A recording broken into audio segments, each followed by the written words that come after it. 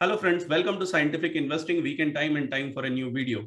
So I had told that I'll speak about the golden indicator, and this is one indicator which I use quite often in analyzing the companies and analyzing the market. And a few weeks back, I made a tweet where, I kind of went bullish and I told now this is the time to, start your SIPs, and, this is the time to, start looking at investing aggressively. Again, I'm not a registered investment advisor. This is not a investment advice, but this is what I follow, and I will walk you through why I made that statement.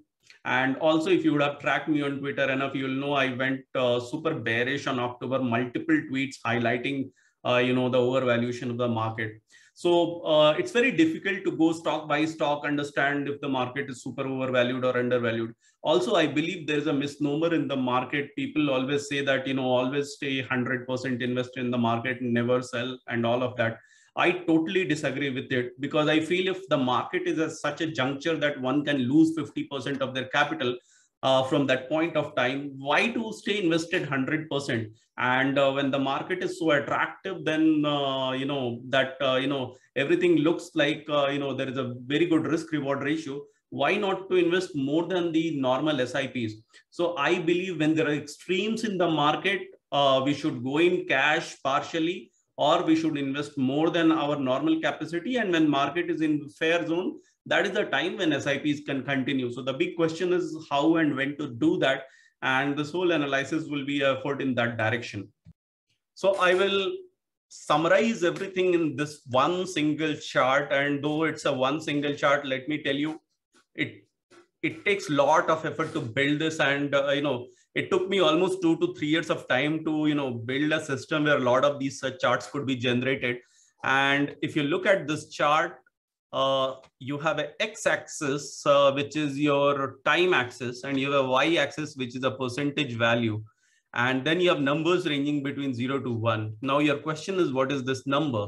This number is a percentage of companies which are above their 200-day exponential moving average. And I would have talked about this metric partially in one of those previous videos. But if you remember, when you would have looked at duration of those charts, those durations would have started from 2015 and not before, because that is what charting is capable of doing on a weekly interval. But here, if you see, this is almost 22 years of data, 20 years of data I am presenting with you. In 20 years of data, market has gone through multiple up and down cycles, at least 2-3 up and down cycles, which means we have all the information.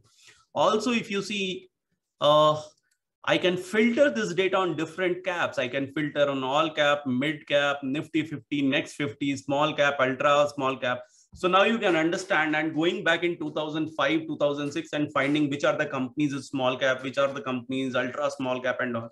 So a lot of effort has been put. There's a lot of back-end effort which goes on, a lot of, codification, quants, a lot of coding, and a lot of experiments in terms of identifying some of these key insights, which are actionable insights. Now your question will be if how to read it. So see, the way we track is, so this is for right now, this is for small cap index. And why I'm highlighting is because I am a small cap, mid cap equity player. I try to pick stocks there, but they're very volatile and very risky if we don't time it to perfection. Even if you will see the last 10-15 years of CAGR of small cap index, that has not been very great. So we need to time it. And how do we do it? So this is the small cap index companies, and this metric, this bar says what were the percentage of companies in a given period which were above the 200-day moving average, exponential moving average. And each bar is a 15-day period. So I run this every 15 days. So in a month, you will get 2 such bars, and in a year, you will get 24 such bars. So that is why every year, when you will count the number of bars, you will see there are 24 bars. And then we see, so the way to read it, let's say if we are here at the peak, it means in 2003 December, 99% of the companies went above their 200-day exponential moving average. That is how, we have to read this particular chart. Now, if you see in a high momentum market, when everything is doing well, more and more companies will be above their 200-day moving average. And whenever market will go through correction, less and less percentage of companies will be above their 200-day moving average. So if you take a time of 2008 recession, from the peak of almost 80% companies, 83% companies above 200-day moving average, you got almost 10 to 15% of companies, and in fact, literally no company for 1 or 2 months, no company above 200-day moving average. Same thing happened in 2011. Same thing happened in 2013. Same thing happened in 2018-19. And there are two ways. One, when the bull market goes on, from a lower end, you'll see slowly more and more companies going above their 200-day moving average, and then the momentum will continue for some time, and then the momentum will slow. Still, the index will be strong, but slowly you will see the percentage of companies will go down and the index will give up. And then we will find a situation where less and less companies are above their 200-day moving average. Again, it goes under price and time correction. Again, situation reverses.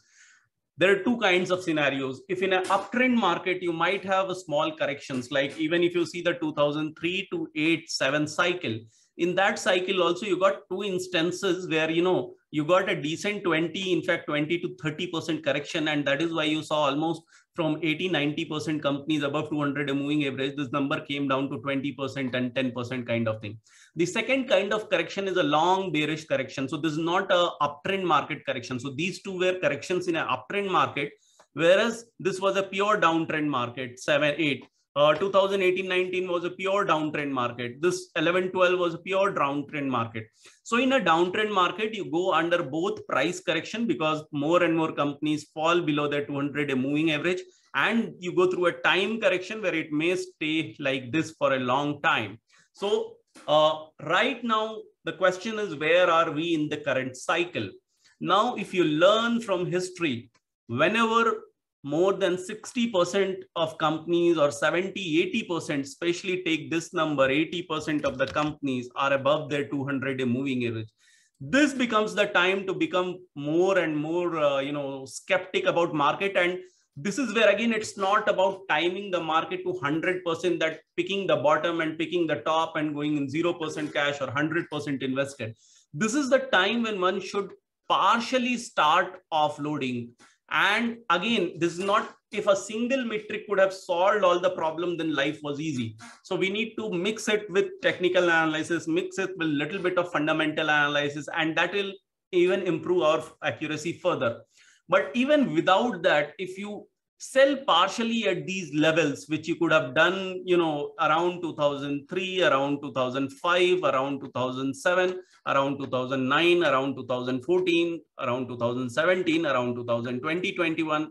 Again, every time it may not work. As I said, it's a unidirectional metric. Nothing is 100% perfect. But when you look at the mean returns of selling partially here and buying partially below, whenever this metric goes below 20% number, and if there's a time correction, then you buy it in staggered amount. So never buy everything in one go. If it goes up again, it's okay, you can buy and ride the momentum. But if it stays here, you can keep doing your SIPs in a staggered amount or keep adding lump sum. More and more time it spends below, like this, like it spent here, like spent here, and wait for 2-3 years to play out, and then ride the bull market, and then a time will come and again it will go up, and then that will be the time to sell.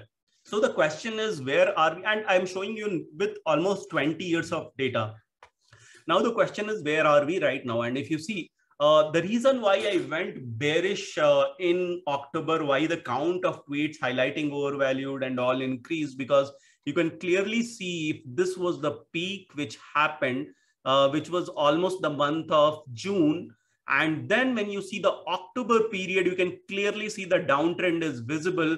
And then if somebody would have known technical analysis and all, known valuations, you would have seen that, my fundamental indicator, my technical indicator, my quants indicator, everything is indicating that there is froth in the market and it's not time to be 100% invested.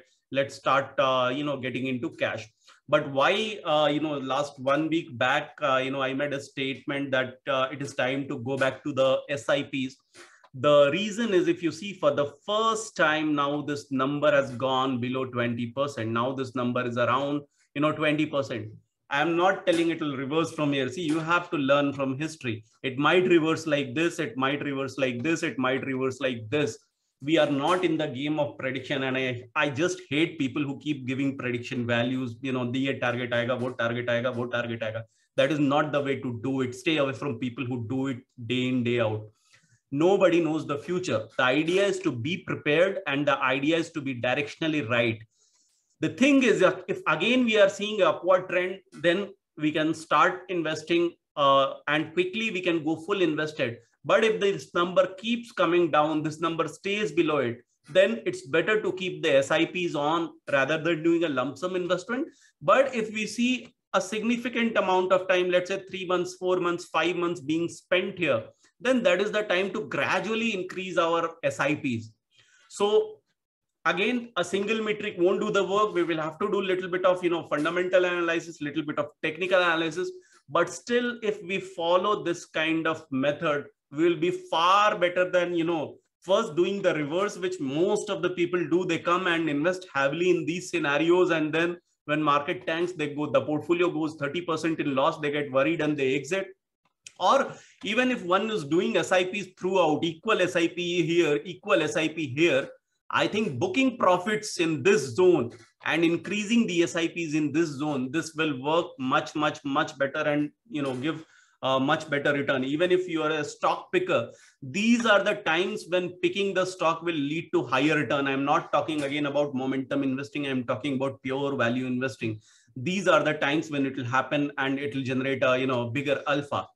When it could not work, when it may not work. So again, see, this is only 20 years of data, and the US market is of 100-year plus history, and we have those data available. In India, it's difficult to go and collect data before that period.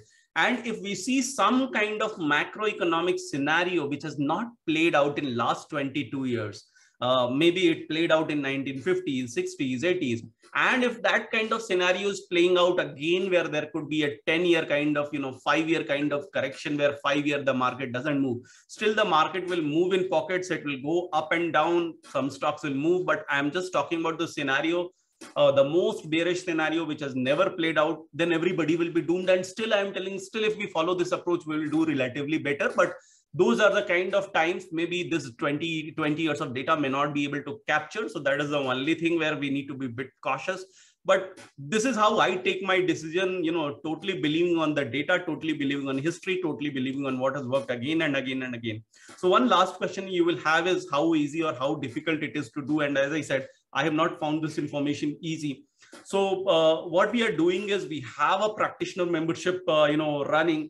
We are planning to include, we have some 20, 25 such metric. We have a overall, a data-driven insight system we are building, whether it's a small cap, whether it's a micro cap, whether it's a large cap.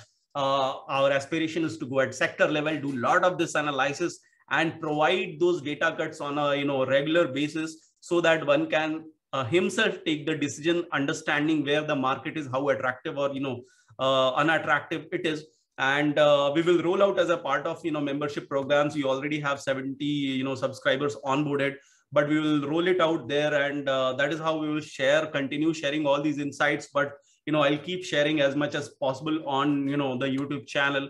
So keep a tab on this, and I have just added the link for a form in the subscription box in case you are interested in getting all these insights in a periodic manner through that membership. Just fill that form and I will get back to you.